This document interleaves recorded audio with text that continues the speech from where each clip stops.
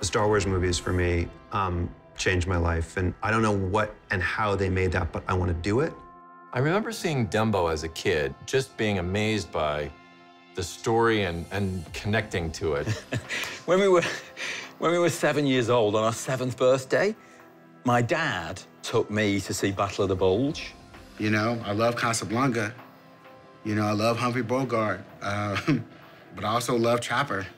Dog Day Afternoon was definitely the life-changing movie experience for me. First time that I really felt like an achy heart, I think, was when I watched A Woman is a Woman, a Godard film. It was just everything to me. It was like magical, had musical numbers. You look at a film like Beast of the Southern Wild, I was moved by that movie.